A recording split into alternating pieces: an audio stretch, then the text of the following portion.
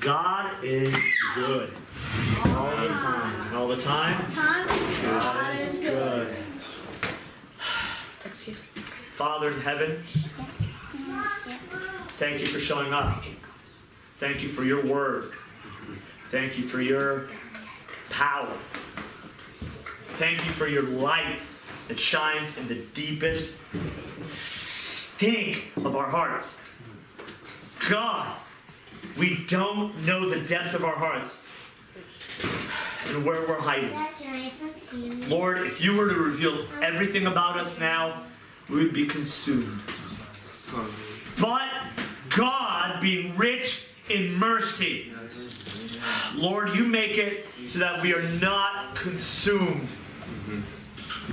You make it so that we are whole to carry out your good will. Help us, O Lord. Open the words that you want to speak now to every heart and to everybody who's watching. In Jesus' name, amen. Hey, Nahum. You get out. You need to always stay there. All right.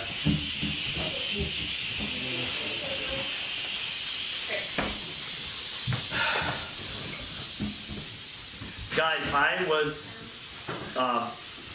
so we have dear friend, praise the Lord for more those who want him.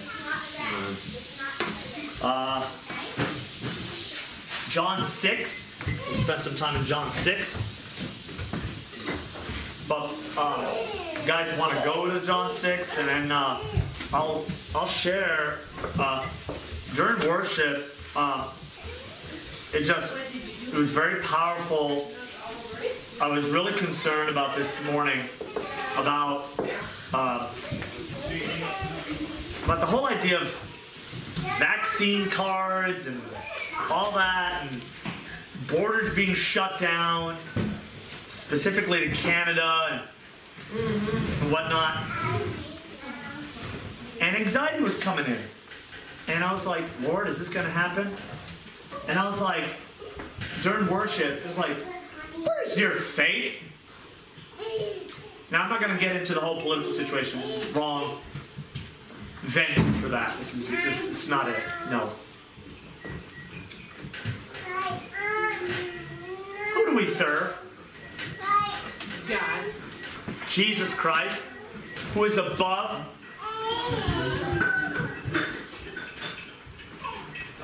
We serve the God of miracles. I love the Disney Three Little Pigs. Who's afraid of the big bad wolf? The big bad wolf, the big bad wolf. Who's afraid of the COVID-19? The COVID-19. Or vaccine card, or how about bad economy? Did not Jesus say, if you say to this mountain, or let's call it a spear, let's call it an influence, get up and be tossed into the sea? He could be talking about a physical mountain. But Jesus says, I'm above. I deal with heavenly things. He is Lord over all. When the heavenly things are made right, the earthly things are sure to follow. Many missionaries of old, saints of old, have said, the things of earth literally count for nothing. But it's that which is eternal, is spiritual and unseen. Without faith, people like Hudson Taylor, Smith Wigglesworth, George Mueller, David Wilkerson, some of these holiness preachers, Samuel Logan Brangle, Oswald Chambers, Andrew Murray. It said, C.T. Studd, that which will be done on earth will pass, but that which is done for Christ will last. So this flesh has got nothing for us. We're on a Titanic, and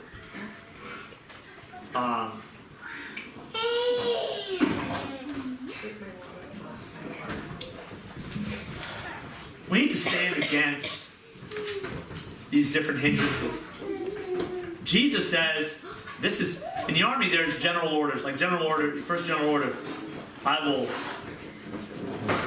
guard my post and only quit my post until I'm properly relieved. Okay, I'm not going to leave my post.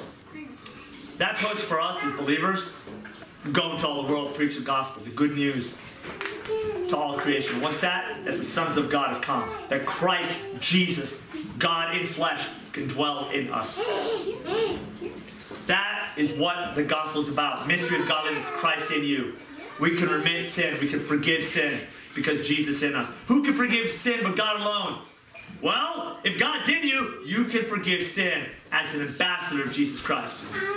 Okay? 1 Corinthians or 2 Corinthians 5. We are ambassadors of Jesus Christ. We ought to do as he did. Hindrances. Oh, you can't come into this land without this vaccine or card or money or whatever. I'm not even going to go into it. What about prayer? Lord, take me where you want me to go. Show me how to stand against it, and I'll do as you say. Stop trying to fight it. Do as he said. Get baptized with obedience and just walk. Do not worry about tomorrow. Do not worry about your life. What you'll eat or your body, what you'll wear. Seek first the kingdom of God and his righteousness, and all these things will be added to you. That was free. John 6. Which sort of goes along with this. Verse 26. John 6, verse 26. Jesus answered, I assure you, you are looking for me. Let me paint the backdrop. Okay, they just got off a stormy boat, or stormy lake, Sea of Galilee. Got off the boat onto the shore. They just had the feeding of the 5,000. They ran to go find him. He says, I assure you, you're looking for me. Not because you saw the signs, but because you ate the loaves and were filled.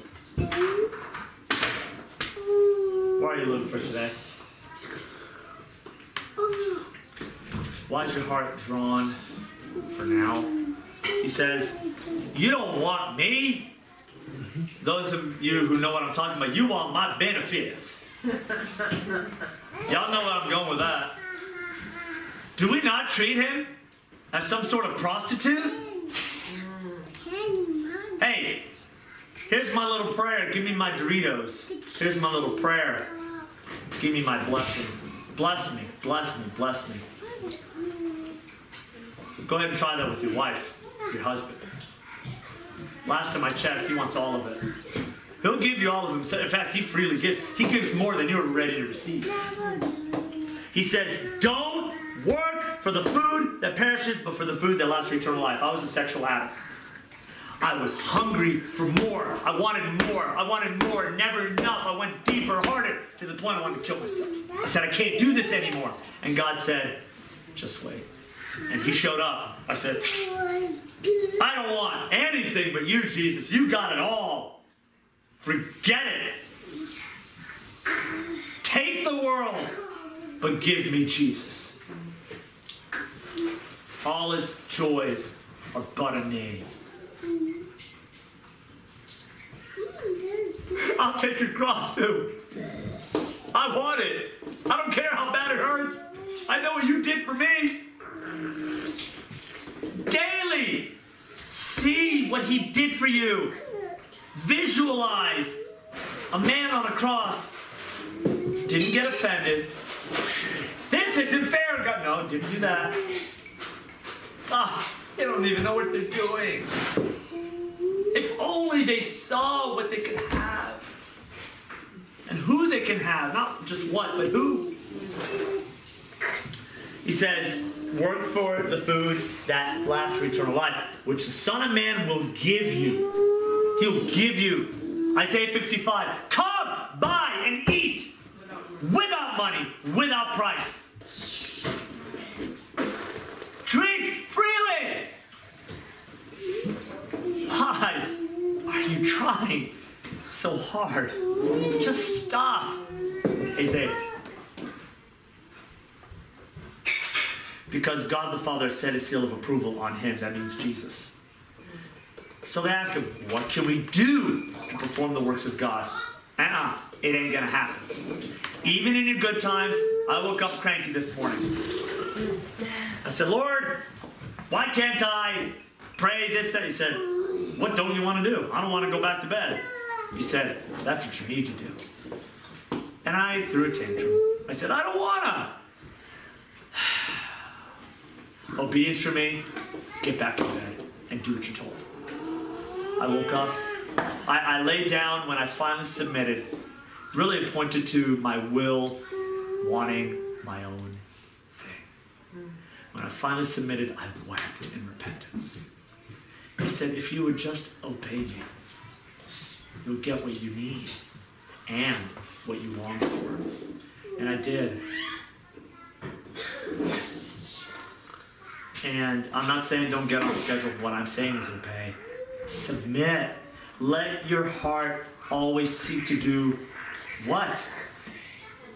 Go to verse 38. For I've come down from heaven not to do my will, but the will of him who sent me. I'm going to skip back to verse 29. Jesus replied, this is the work of God, that you believe in the one he has sent. So, now we're going to go back. Sorry, I do a lot of jumping back.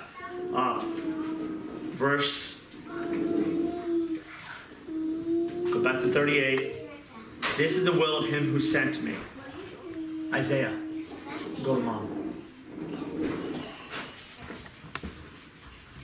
This is the will of him who sent me,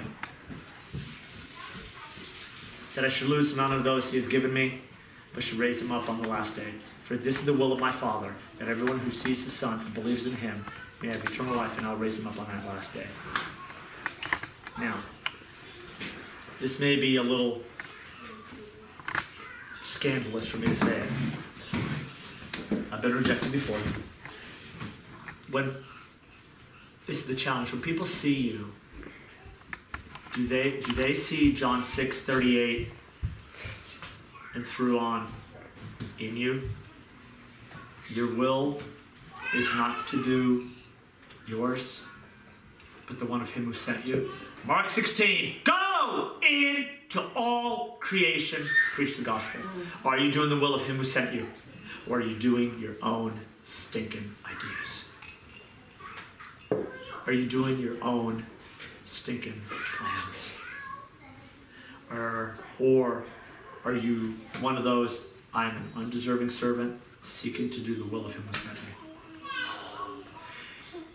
Are you like a beautiful bride seeking to do her husband's will because she loves him so much?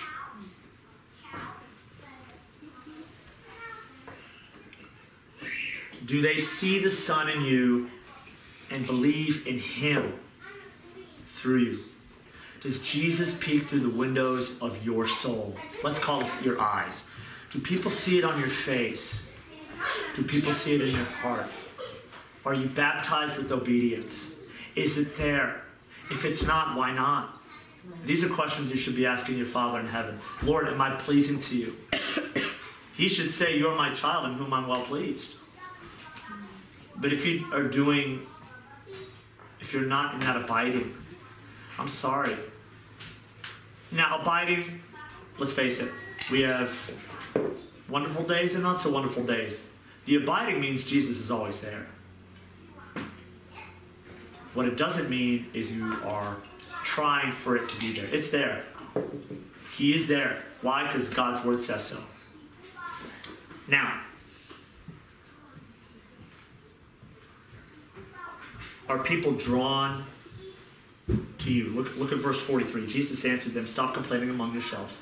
No one can come to me unless the Father who sent me draws him, and I'll raise him up on the last day. I'm not saying they come to you, Johnny, or,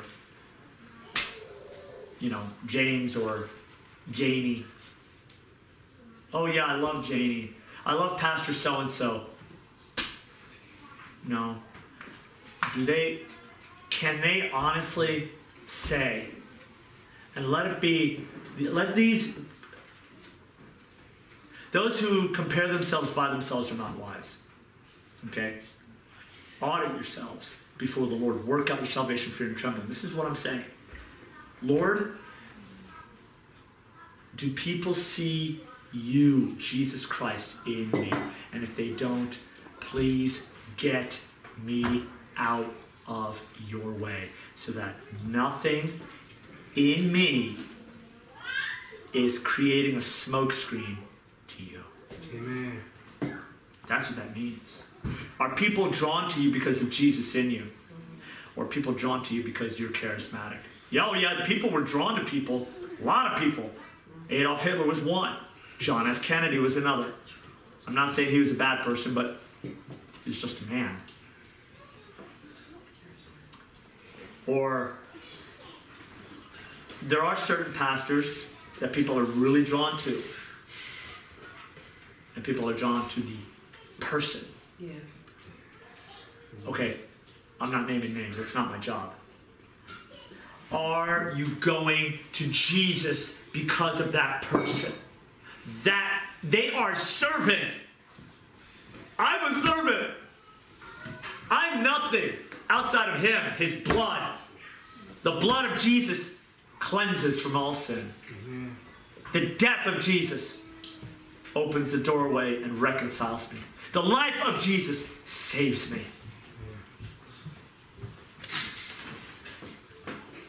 Or, he says, well, let's go to verse 53. This is how you know that you're in Jesus. Okay? Again, these are very hard words. But that's what the Bible says. Okay? Verse 53. 52, Jesus, at that, the Jews argued among themselves, how can this man give us his flesh to eat? He says, before, if anyone eats of this bread, he says, I'm the living bread. Jesus pointing to himself, I'm the living bread. They were thinking fleshly. Why? Because it's a fleshly concept. The Spirit had not been given in mass. Joel 2. Okay? Last days I'll pour out my Spirit upon all flesh. That hasn't happened at that point until after Pentecost. Okay? So they could only think like there was a show, Family Matters. Who remembers Family Matters with Steve Urkel? Y'all remember that? He said, Laura was trying to set up a date with Steve, and I'm illustrating this to prove a point. She pulls him over, says, Steve, you know how there's, I will never, ever, ever, ever, ever, ever, ever go out with you. Steve's sort of thinking, let me get this straight. So, if we were on a desert island, stranded, and Laura says, I'm a strong swimmer. And then Steve said, if we were the last two people on earth, and Laura says, mankind will end with us. So what are you trying to say? Okay, that's how they were. No matter how obvious illustrations, they just didn't get it. They didn't. There's a veil. 2 Corinthians 3:18. Woo! Jesus. Everything is lifted, set aside in Christ. The veil is lifted from a person's eyes in Christ. If Jesus is not the centerpiece of your table, I'm sorry, folks, you got a veil on your eyes and you're not going to get it. You will not get it.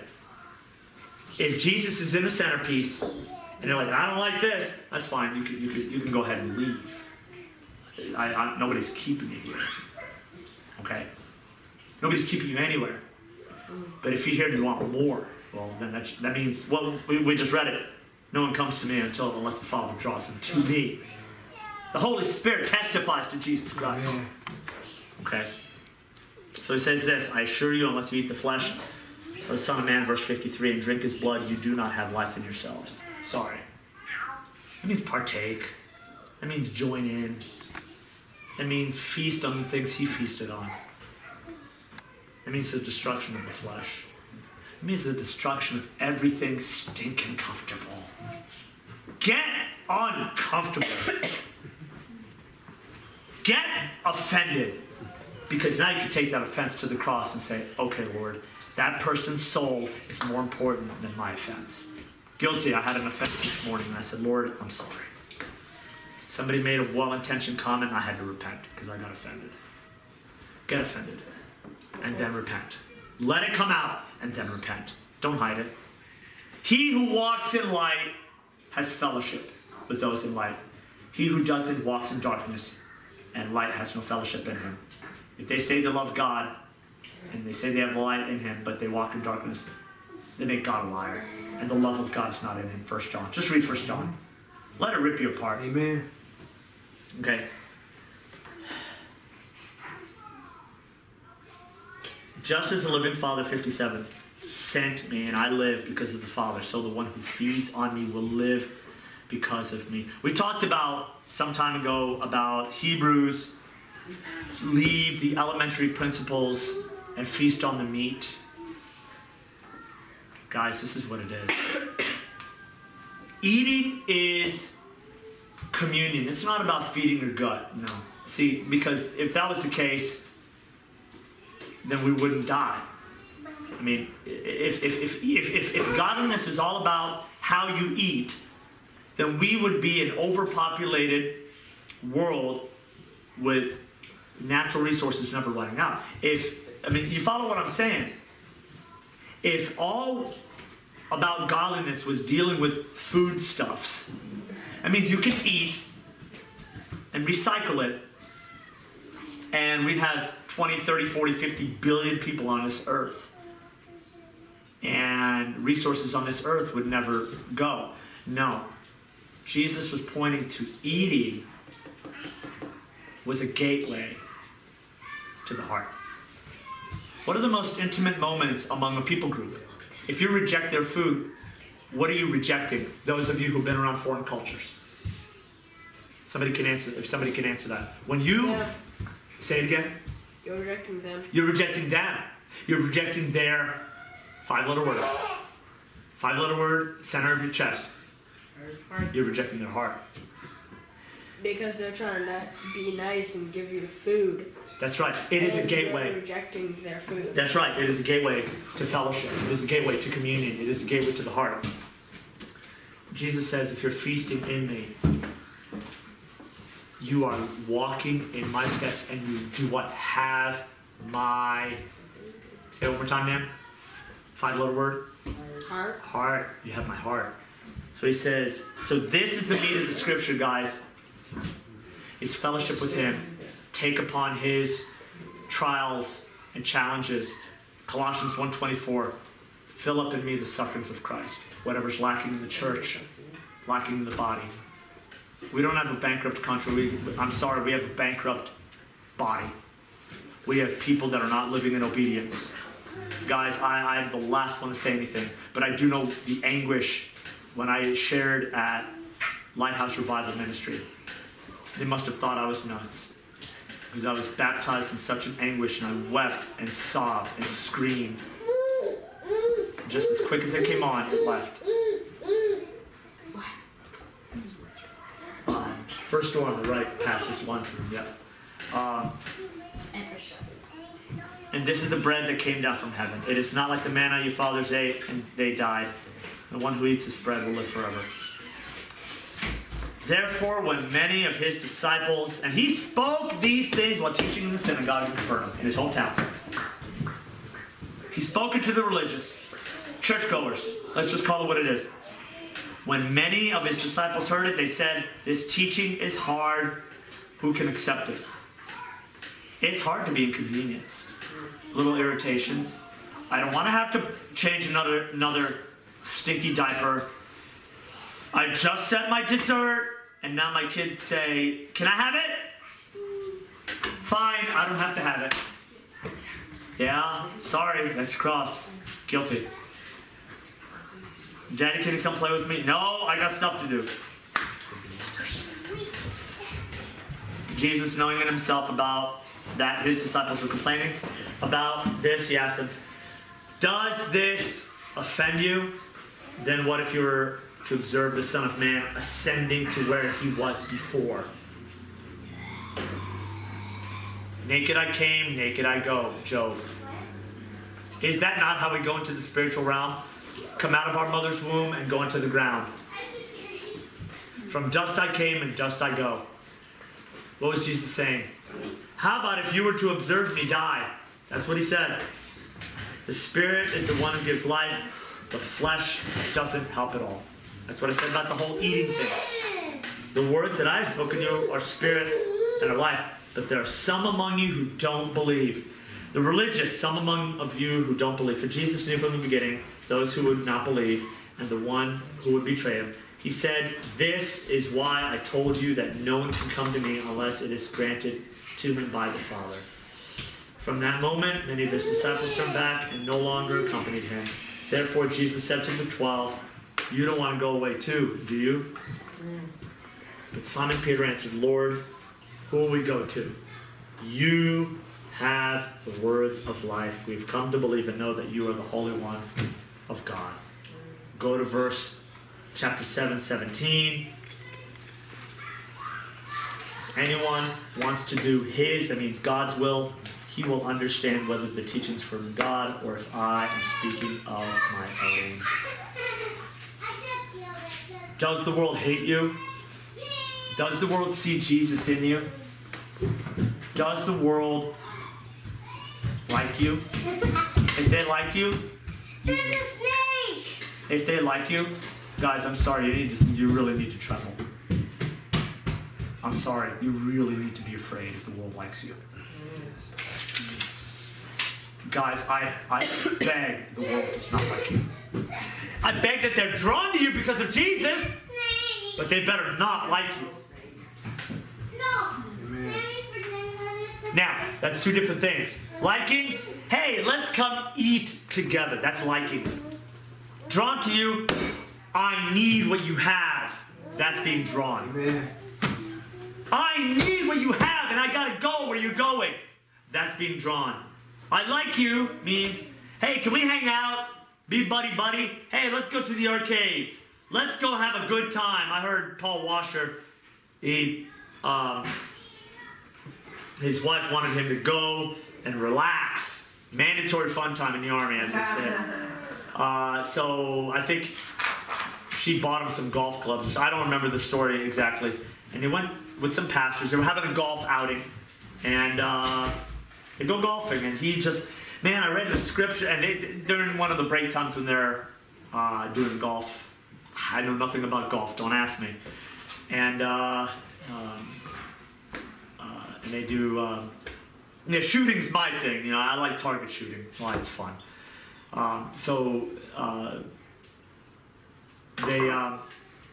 He said, yeah, I read something in Scripture. Jesus just really showed up. And he shared that the pastors told him, hey, we're trying to have fun. Leave that for Sunday. What? Does not the Scripture say, in him we live and move and have our being? Does it not say we do all things to the glory of God? You mean you're going to have Antichrist on the golf field? If God calls you to enjoy a golf game, enjoy it to his glory. He gave it to you. I'll never forget. Years ago, we went to Legoland in Cypress Gardens area, Polk County, I forget, Winter Haven, that's where it was, in Florida. Somebody gave us tickets. I think we had 5 kids at the time. So we had 7 tickets. They just handed it to us. And we're like, man, okay. So we took it. It was a blessing. I mean, God doted on us. I have no words to express the sheer delight the Lord did, to the point where Nathaniel got lost. He was found again by one of the staff, and every kid got a little Lego figurine for free. He's like, hey, please come back. It was wonderful. We were doted on at the pizza buffet there, right outside town. It was such a wonderful time. But we didn't take it for ourselves. Somebody gave it to us. It was like the Lord saying, I'm blessing you. If you seek to do his will and to just walk in him, he will give you those blessed times. When I got remarried, he gave us such a blessed time for our honeymoon. We had fellowship with some friends where the Lord fell in a very mighty way. We had worship all day. Remember that, honey? Oh my goodness, it was powerful. Brother Ramon can testify to the worship. Young, sweet lady got anointed as an evangelist. It was precious. It was power. But God did it. You seek to get it for yourself, you lose it. I'll never forget, Leanne and I went for anniversary one time. We're like, let's go to fondue. We went to Colorado fondue. Oh my goodness, we shared with the waiter. It was wonderful. It was precious. It was anointed. Where should we go? Let's go to Colorado fondue again because we had such a great time. It was the following anniversary. It was miserable. It was like empty. Like the food wasn't all that good. Service sort of stunk. And the people behind us were talking about how they were all ladies and how they should try to encourage the one lady.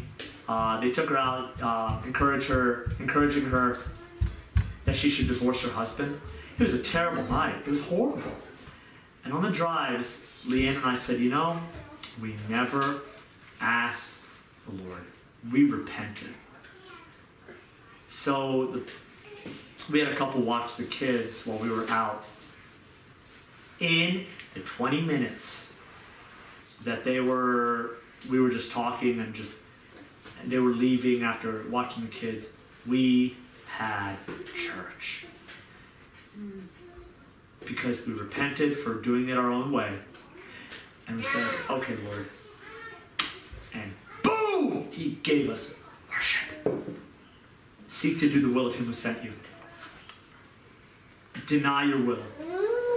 Put it on the altar. If you haven't done it, don't just do it one time and say, but I've given you my will. Every day. Every day, every moment, every minute, every second. Give me your will. Lord, is it your will for me to breathe right now? And I'm not being facetious. I'm not being sarcastic. Is it? The Spirit was so heavy when I was going through the betrothal period with Esther. I was like, Lord, you are just so present. Am I going home? And he made it very clear, no, son, you're not. You're not going home. I asked him, is this going to be my last breath? He said no, very clearly, no. Okay. Is it not right to ask for your next breath? That's doing the will of him who sent you. Lord, there's nothing going on. What do you want me to do? Pray. Lord, there's nothing going on. What do you want me to do? Go read a book. Lord, can I drink some water? Is it not like the children be like a little child? That's how you enter the kingdom of heaven. What's the kingdom of heaven? The abiding. Christ in you. You want Christ in you? Give up yourself. Just stop trying to hold on to it. And just submit and surrender. That was cute. Father in heaven, thank you so much for your word. May we always do the will of him who sent us. We love you, Jesus. We bless you. We praise you. Lord, whatever you want to do with this word, let it be for your glory. In Jesus' name. Amen. Amen.